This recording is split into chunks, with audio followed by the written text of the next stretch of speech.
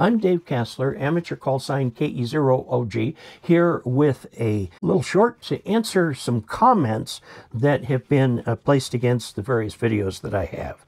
This is from Mitchell Rowe 7363 on radials for raised antennas.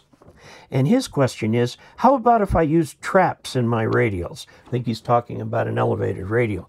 What kind of current and voltage would they have to withstand at legal limit? Okay, traps in radials. That means you're tuning the radials, okay? And you can do this. If you don't have room to put out 66 feet from end to end of radials around that thing, yes, you can.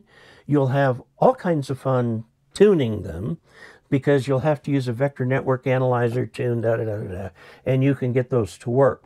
Now, if you have one vertical, this gets all of the RF current. The RF current is divided amongst the radials.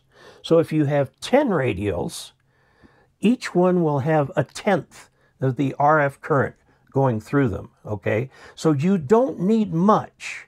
Now, I usually make my radials out of gray or black or white insulated THHN wire and lay them on the ground. Why insulated?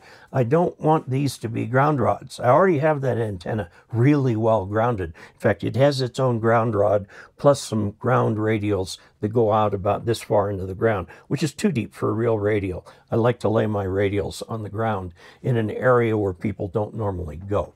Now, if you've got them stretched out on the roof or something like that, you can use insulated or non-insulated. Note that that will affect the tuning slightly. But yes, you can load them for the longer radials, and it will only carry a small, much smaller portion, assuming you have a decent number of radials, a much smaller portion, so the wire need not be gigantic or anything like that. So there you have it.